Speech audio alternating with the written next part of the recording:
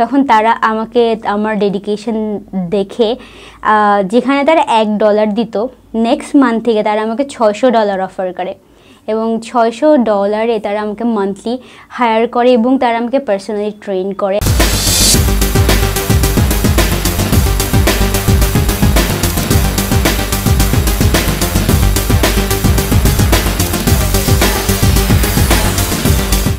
Hello, আসসালামু আলাইকুম। আমার নাম জয়িতা ব্যানার্জি এবং আমি বর্তমানে প্রিমিয়ার বিশ্ববিদ্যালয়ের কম্পিউটার সায়েন্স অ্যান্ড ইঞ্জিনিয়ারিংয়ে পড়ছি। পাশাপাশি আমি হসপলস বাংলাদেশে মার্কেটিং এক্সিকিউটিভ হিসেবে আছি এবং ফ্রিল্যান্সিংয়ে আমি ডিজিটাল মার্কেটার হিসেবে আছি গত 2.5 বছর ধরে এবং আমি সেখানে একজন টপ রেটেড ডিজিটাল মার্কেটার। পাশাপাশি ইউএসের টপ ব্র্যান্ড বেলেবার অর্গানিকার প্রজেক্ট ম্যানেজার হিসেবে আছি। তো আমি যখন ফ্রিল্যান্সিং শুরু করছিলাম 2016-এর দিকে, তো আমার ফ্রিল্যান্সিং জার্নিটা একদমই সহজ ছিল না এবং একজন মেয়ে হিসেবে বলা যায় যে আরও প্রতিবন্ধকতা বেশি ছিল আমার। আমি যখন ফ্রিল্যান্সিং শুরু করতে চাই তো আমি ভেবেছিলাম যে আমি প্রাইভেট ইউনিভার্সিটিতে পড়ছিলাম তখন, প্রিমিয়ার বিশ্ববিদ্যালয়, এবং আমাদের প্রাইভেট ইউনিভার্সিটিগুলোতে অনেক ফি থাকে এবং সেটা আমাদের মতো মিডল ক্লাস ফ্যামিলির মেনটেন করা অনেক কঠিন হয়ে যায়। তো আমার সেই ভাবনা থেকে আমি ভাবলাম যে আমি কিছু করি যেটা হয়তো আলাদা হবে সবার থেকে, এবং আমি ভাবলাম যে দেখি ফ্রিল্যান্সিং বা এরকম কিছু করা যায় কি না, যেহেতু বাসায় বসে করা যায়। তো আমি একটা ফ্রিল্যান্সিং ইনস্টিটিউশনের কাছে গেলাম ফার্স্টে। তো তারা বললো যে 11,000 টাকা লাগবে। তো আমার কাছে ব্যাপারটা অনেক বলা যায় যে আমি একজন মিডল ক্লাস ফ্যামিলির মেয়ে, আমি অলরেডি 23,000 টাকা দিচ্ছি একটা ইউনিভার্সিটিতে। তো আমার জন্য আরও 11,000 টাকা দিয়ে একটা কোর্স করা অনেক কঠিন ব্যাপার ছিল। তো আমি ভাবলাম যে কি করা যায় যার মাধ্যমে আমি শিখতেও পারবো এবং আমার অতগুলো টাকাও খরচ হবে না। তো আমার কতগুলো বন্ধু ছিল এবং আমরা সবাই মিলে 500 টাকা করে অ্যারেঞ্জ করে আমরা কতগুলো সিডি কিনলাম। তো সিডিগুলো নিলাম, বাসায় গেলাম, বাসায় গিয়ে দেখার পরে আলটিমেটলি সিডি থেকে তেমন কোনো আউটপুটই আসলো না। তো যেটা আমরা শিখতে চেয়েছিলাম সেটাও আমাদের শেখা হলো না, সিডিগুলো কেনাটাই আমাদের পানিতে গেল। তো আমি শুরু করলাম কি ইন্টারনেট রিসার্চ থেকে আস্তে আস্তে আপওয়ার্কে অ্যাকাউন্ট করলাম। অ্যাকাউন্ট করার পরে জবে অ্যাপ্লাই করছিলাম, কিন্তু প্রথম দিকে না কোনো জবই পাচ্ছিলাম না। তো হঠাৎ করে একদিন মনে হলো যে কাউকে জিজ্ঞেস করি যে আসলেই কেন জব পাচ্ছি না। তো একটা কমিউনিটি আছে, ওখানে জিজ্ঞেস করার পরে তারা আমাকে বললো যে আপনার তো ইংরেজি অনেক খারাপ, আপনি কিভাবে ফ্রিল্যান্সিং করবেন, বা আপনি ফ্রিল্যান্সিংয়ে আসছেন, আপনি তো ইংরেজিতে কথাই বলতে পারেন না ভালো করে, বা আপনার গ্রামাটিক্যাল অনেক মিস্টেক আছে। তো আমি ভাবলাম, সে বললো আপনি এটা গ্রামার কোর্স করেন। আমি ভাবলাম যে আরও টাকার খরচ একটা। তো ভাবলাম যে কীভাবে অনলাইনে শেখা যায়। তো আমাদের সময় একটা সিটিসেলের মডেম থাকতো যেখানে আমরা 50 টাকা রিচার্জ করলে 1 GB আসতো। তো আমি করলাম কি ওরকম একটা মডেম কিনে 1 GB আসলো। 1 GB আসে, প্রতিদিন ইউটিউবে ভিডিও দেখা শুরু করলাম লার্ন ইংলিশ থেকে। তো আস্তে আস্তে আমার ইংলিশটাও বেটার হতে শুরু করলো এবং আমি কি করলাম, জবে বেটিংটা শুরু করে দিলাম। তো একটা জব ছিল যেখানে একজন আর্টিকেল রাইটার লাগছিল। তো আমি সেই জবটাতে ফার্স্টে অ্যাপ্লাই করলাম। অ্যাপ্লাই করার পরে সেই জবটা থেকে আমাকে বলল যে একজন এক্সপিরিয়েন্স মানুষ দরকার। তো আমি সেই জবটাতে বললাম যে আমি অনেক হার্ডওয়ার্কিং একজন পার্সন এবং যদি আমাকে সুযোগ দেওয়া হয় তাহলে আমি ওই কাজটা করে দিতে পারবো, আমাকে কোনো টাকা দেওয়ার দরকার নেই। তো তারা আমার এই কথাটা শুনে বললো যে আচ্ছা ঠিক আছে, আমি তোমাকে $1 দিব, কিন্তু তুমি আমাকে কাজটা করে দিবা। তো আমি রাজি হয়ে গেলাম। তারপর আমি কাজটা পেলাম। তো কাজটা আমি প্রায় 3 মাস করি ফ্রিল্যান্সিংয়ের ফার্স্টের দিকে। এই 3 মাসে আমি 9,000 টাকা আয় করি এবং যখন আমি 9,000 টাকা ব্যাংক থেকে তুলতে গেলাম ফার্স্ট টাইম, তো এটা আমার জন্য একটা অনেক বড় অ্যাচিভমেন্ট ছিল। এরপরের এই যে ব্লগটা, এটা হচ্ছে এশিয়ান সবচেয়ে বড় ব্লগ মিনারেটে। তো আমি গোস্ট রাইটার হিসেবে ছিলাম। তো আমি জানতাম না যে এটা মিনারেটে। তো যখন আমি জানতে পারি তখন তারা আমাকে আমার ডেডিকেশন দেখে যেখানে তারা $1 দিত, নেক্সট মান্থ থেকে তারা আমাকে $600 অফার করে এবং $600 তারা আমাকে মান্থলি হায়ার করে এবং তারা আমাকে পার্সোনালি ট্রেন করে অ্যাজ এ মার্কেটিংয়ের ক্ষেত্রে। তো এটাই আমার শুরু ছিল আর কি ফ্রিল্যান্সিংয়ের দিকে। এরপর আর কখনো থেমে থাকেনি ফ্রিল্যান্সিংয়ের শেখাটা। এরপর আমি শিখছি প্রতিনিয়ত নতুন কিছু, এবং প্রতিনিয়ত আমার স্কিলসগুলো বাড়ছে। এবং সবচেয়ে ইম্পর্টেন্ট কথা যেটা, আমরা ফ্রিল্যান্সিংয়ে যারা আসতে চায় বা ফ্রিল্যান্সিং সেক্টরটা নিয়ে যারা এগোতে চায়, তারা ভাবে যে ওই পাশ থেকে ভাবে যে এখানে হয়তো লক্ষ লক্ষ টাকা আয় করা খুবই সহজ হবে।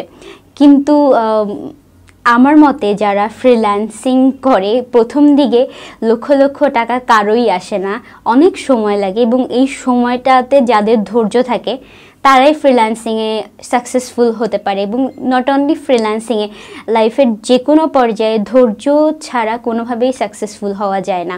এবং আমি যখন ফ্রিল্যান্সিং করছিলাম, ফ্রিল্যান্সিং যারা করে ভাবে যে বাসা বসে কম্পিউটারে আয় করে শিখে ফেলা বোধহয় ইজি হবে বা কিছু, কিন্তু যারা ফ্রিল্যান্সিং করতে আসে তাদের সবসময় মাথায় রাখা উচিত যে আমার কমিউনিকেশনের ল্যাঙ্গুয়েজটা ইংরেজি, আমার কথা বলারটাও হচ্ছে ইংরেজিতে, তো অবভিয়াসলি আমার ইংরেজিটা ভালো হতে হবে, তারপরে ফ্রিল্যান্সিংয়ে আসা যাবে। বা বাইরের দেশে যেখানে আমরা রেমিটেন্স আনছি ফ্রিল্যান্সিংয়ে, একটা দেশে হিসেবে আমরা আমাদেরকে রিপ্রেজেন্ট করি ফ্রিল্যান্সিংয়ের মাধ্যমে, তো ওই দিক থেকে আমাদেরকে স্মার্ট হতে হয়।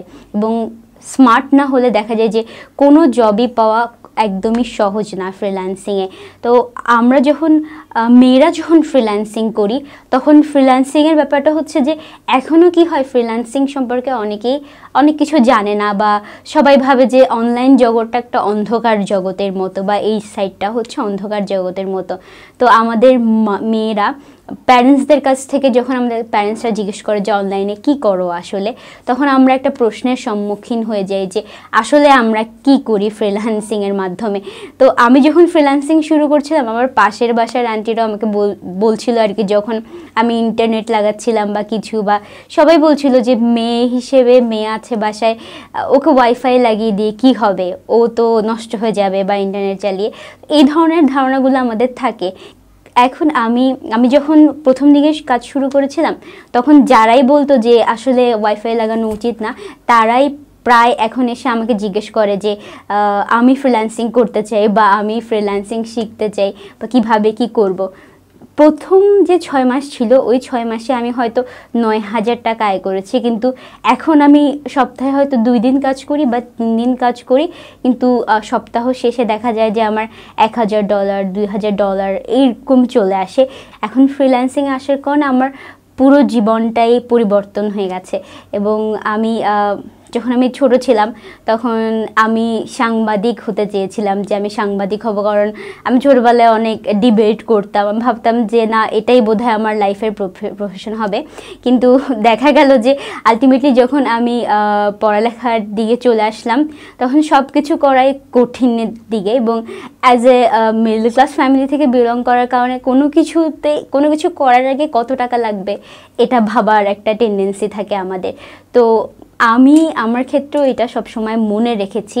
তো আমার প্যারেন্টস সবসময় আমাকে সাপোর্ট করলেও কি দেখা যায় যে যারা মিডল ক্লাস ফ্যামিলির থাকে, তাদের আলটিমেটলি ছোটবেলার ড্রিমটা আর বড়বেলার যেটা থাকে ওটা হয় না। আমি ছোটোবেলায় কী করতাম, যে ডায়েরিতে লিখে রাখতাম যে এটা কিনবো, এটা কিনবো, এটা কিনবো, এরকম পুরো আমার 2 পাতা পেজের মধ্যে লেখা আছে। যখন আমি ফ্রিল্যান্সিং শুরু করলাম, আমি আস্তে আস্তে ওই লিস্টটা কাটা শুরু করলাম, যে এটা পূরণ হয়ে গেছে, এটা কাটা, এটা আমার মা বলেছিল যে আমাকে 1500 টাকার একটা মোবাইল কিনে দিয়েছিল, তখন আমি ফার্স্টের দিকে পড়ছি, ইন্টার ফার্স্ট ইয়ারে। তো আমার মা আমাকে বললো যে যখন যাই করবা তখন দামি মোবাইল কিনিও। তো আমি আমার মাকে তখন বললাম যে আমি যদি কখনো মোবাইল কিনি তাহলে প্রথমে একটা আইফোন কিনবো। এখন আমি ভাবিনি যে সত্যি সত্যি ব্যাপারটা সত্যি হয়ে যাবে। তো আমি অনেক হার্ডওয়ার্ক করে, আমি অনেক টাকা জমিয়ে, অনেক দিন পরে আমার সেই 1500 টাকার মোবাইলটা রেখে দিয়ে, এত বছর পরে আমি যখন ফ্রিল্যান্সিং করি তার 6 মাস পরে আমি প্রথম একটা আইফোন কিনি, এরপরে আমি আরেকটা আইফোন কিনি। এরকম করে আস্তে আস্তে দেখা যায় যে এই সব কিছু যে লিস্ট থাকে, ওই লিস্টে আস্তে আস্তে সব লিস্টিংগুলো আমি পূরণ করে ফেলেছি। এখনও আমার 2টা স্বপ্ন বাকি আছে। সেটার জন্য, একটা স্বপ্নের জন্য তো অলরেডি আমি ফান্ডিংস রেডি করে ফেলেছি আমার ইউরোপ ট্যুরের জন্য। আরেকটা স্বপ্ন আমার বাকি আছে, যেটাও আমি পূরণ করে ফেলেছি অলরেডি। যে আমার একটা ইচ্ছা ছিল যে আমি একটা বই লিখবো বা কিছু, আমি লিখে ফেলেছি, আমার বই পাবলিশও হয়ে গেছে। তো এখন আসলে আমার লিস্টে এখন এমন সময় হয়ে গেছে যে ওই লিস্টের মধ্যে আমার নতুন স্বপ্নের কথা লিখতে হবে, পুরনো স্বপ্নগুলো আমার পূরণ হয়ে গেছে অলরেডি। আমরা যারা সাধারণত ফ্রিল্যান্সিং শিখতে চাই সবাই জীবনে সাকসেসফুল হতে চাই এবং সবাই চায় যে নিজের গতানুগতিক জীবন থেকে বের হয়ে একটু এক্সট্রা আয় করতে বা কিছু। যেহেতু ফ্রিল্যান্সিং বাসা থেকে করা যায়, এটা শেখাটাও অনেকটাই সহজ, বাসা থেকেই সম্ভব। কিন্তু আমরা কিভাবে শিখতে পারি যারা ফ্রিল্যান্সিং শিখতে চাই? প্রথম যে জিনিসটা সবার জন্য লাগে সেটা হচ্ছে খুবই ভালো ইংরেজি জানা লাগে, এবং এই জিনিসটা এমনিতে গড়ে ওঠে না। যেহেতু আমরা বাঙালি, আমরা অলরেডি বাংলা ভাষা জানি এবং আমরা ইংরেজি ভাষা শিখছি, এটা আমাদের জন্য রেসপেক্টের ব্যাপার। তো আমরা আরও চেষ্টা করব যে ইউটিউব থেকে দেখে প্রতিদিন একটা সেন্টেন্স মেকিং বা এসব কিছু শিখে প্রতিদিন আমাদের ইংরেজিটা ভালো করে ফেলবো। এরপরে যে জিনিসটা লাগে সেটা হচ্ছে বেসিক স্কিল, সফটওয়্যার স্কিল, যেটা আমরা ফ্রিল্যান্সিং মার্কেট প্লেসে সেল করব। তো এই জিনিসটা এমনও হতে পারে যে আপনি কোনো ইনস্টিটিউশনের কাছ থেকে শিখলেন, অথবা আপনি যদি একটা লিস্ট বানান যে ধরুন আপনি গ্রাফিক ডিজাইন শিখতে চান, তাহলে আপনি গ্রাফিক ডিজাইন শিখতে কী কী লাগবে এটা লিস্ট বানিয়ে আপনি ইউটিউবে ভিডিও সার্চ করে দেখলেন, দেখে ওটা টিকমার্ক করে দিলেন। এটা হচ্ছে অর্গানাইজড ওয়েতে শেখার একটা ওয়ে।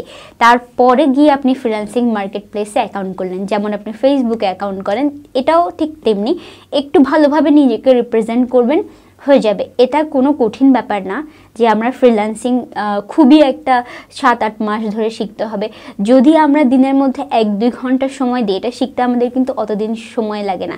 আর যার মধ্যে ইচ্ছা শক্তি আছে, ধৈর্য আছে, এবং যে ভাববে যে আসলে এটা থেকে আমার একটা আউটপুট আসবে, তার জন্য ফ্রিল্যান্সিং শেখা কোনো কঠিন ব্যাপার না।